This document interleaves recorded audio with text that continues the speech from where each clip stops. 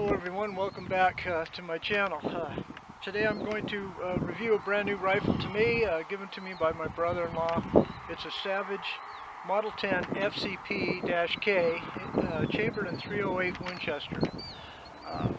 You know, all you have to do is look on YouTube and people will give you various opinions of their favorite rifle, their favorite platform, why this caliber is better than the other.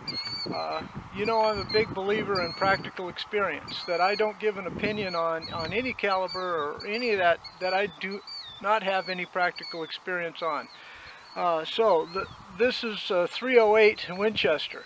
The 308 you know, boy, everybody touts it as a long-range rifle, hunting rifle, multi-purpose. Of course, the military used it, and if the military used it, it's probably been proven in battle, so therefore is a very effective weapon.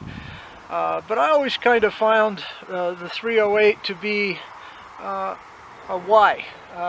You know, I started out with a 30-06 in life. Both of them are, you know, 308 caliber.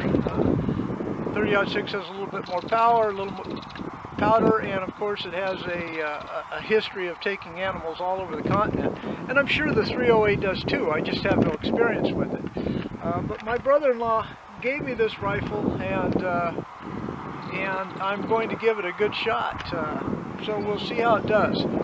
Alright, so everything is brand new on it. I have to sight it in first. As we discussed before, my sight-in procedure is to start at 25 yards. You should be 1 to 2 inches low because of the relationship between the scope and the barrel at that close of a distance.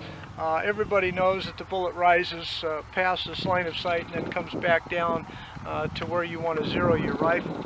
But at 25 yards I just sort of want to be a little bit low so that 100 yards I'm pretty close to being on. So without further ado, I'm going to go ahead and sight this in, then I'll come back and give you a complete overview of the rifle. So hang on, thanks for watching. Okay folks, here's a more close-up view of this Savage Model 10 FCP-K. The Model 10 is descriptive of the short action. The F has to do with the synthetic stock. The C has to do with the fact that it has a detachable magazine. In this particular case, it's a flush mount, 4-round capacity. The P stands for law enforcement. The K stands for the muzzle brake on the end. So that's where all of those letters and numbers come from. I have mounted a 4x14 Burris full-field scope on it. It has the Burris tactical rings and Burris tactical bases. I'm not real used to synthetic or polymer stocks, but this is Savage's famous Accu stock, which supposedly has aluminum bedded into the stock here to give it more rigidity, supposedly for accuracy. It also has an aluminum block that surrounds the action. To give it a three-way lock-in and therefore more rigidity as well. It also has Savage's Accu trigger, which has this little blade here, acts as a secondary safety.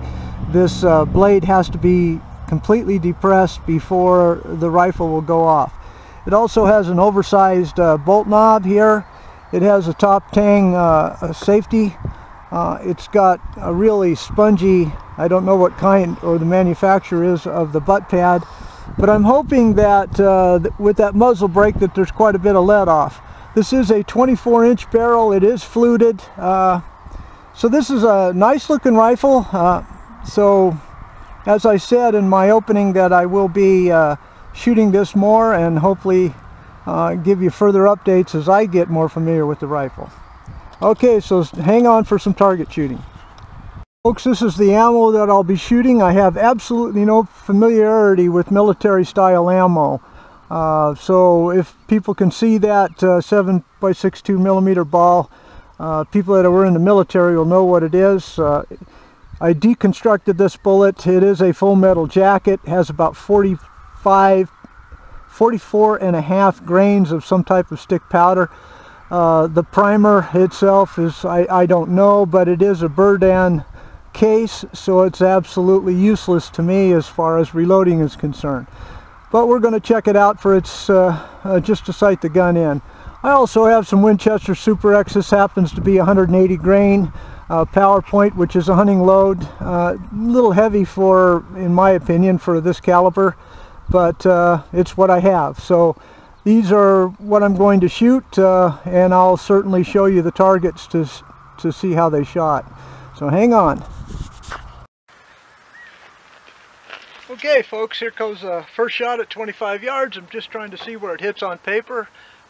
I said this is my first shot, so a little apprehensive, new rifle, but it's a quality rifle. It should be no problem. Got my ears on, got my glasses on, so let's kind of watch.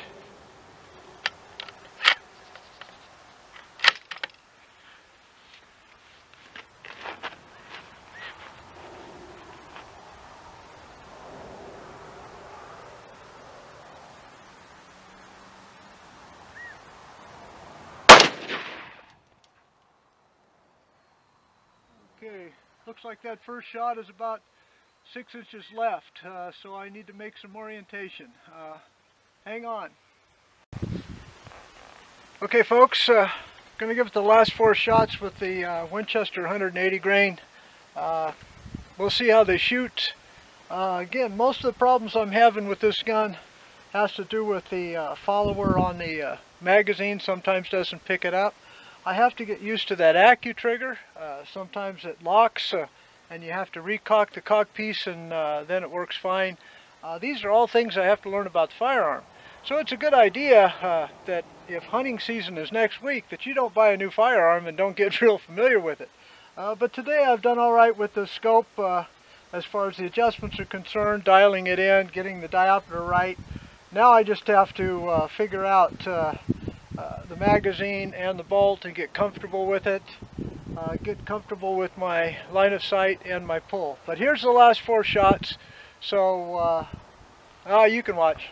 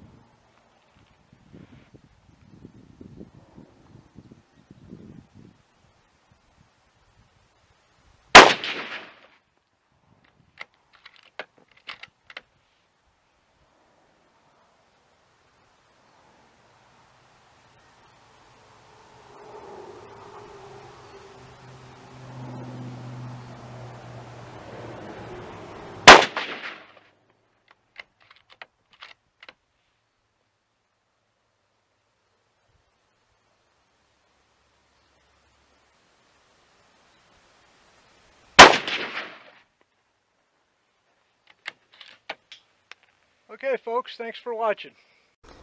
Okay folks, here's the target. This is that 147 grain ball ammunition. That's probably a 2.5, 3-inch group. Not really good, but I like those two. And then over here is the 180 grain Winchester silver tips. That's about inch and a half, inch and 3/4 group. You know, new rifle to me, unfamiliar. Trigger pull is funny. I have to get used to that accu trigger. Sometimes it didn't engage and I had to recock the cock piece and feel for it. And also the follower on the mag sometimes didn't pick up the next round.